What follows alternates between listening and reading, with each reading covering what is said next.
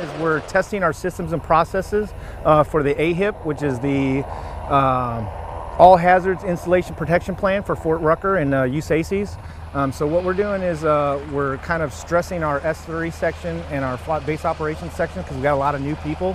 So that way they understand what the process is if we have an aviation-related accident or damage to property.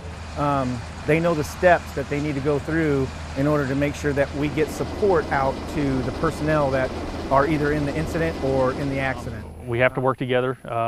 We end up running into each other at times on structure fires, things of that nature, aircraft incidents at times. We want to make sure that they're trained, and we want to make sure we're trained to effectively help them and for them to help us.